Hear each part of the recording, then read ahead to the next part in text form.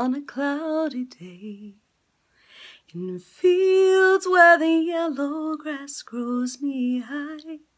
So won't you try to come away with me, and we'll kiss on a mountain top.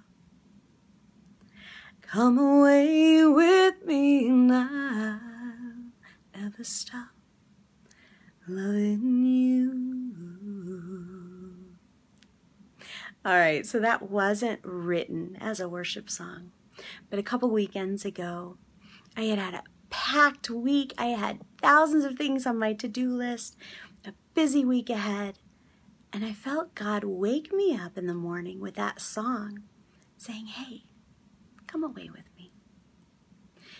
You know, when he put Adam and Eve in the garden, he walked with them in the evenings. I don't think that was meant to stop when we left the Garden of Eden.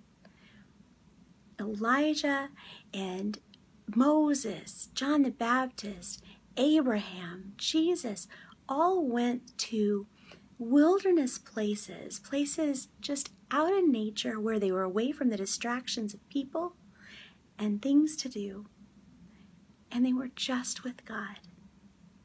Because even though he has prepared good works for us and he equips us to do the things he's called us to do, and even though people mess with our lives sometimes and we have to fix problems, God, that time with him, that relationship with him, is the most important thing.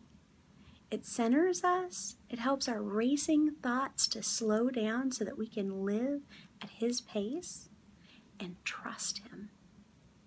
So God bless you guys. I hope you get a little time with him to just realign yourself tonight. God bless you.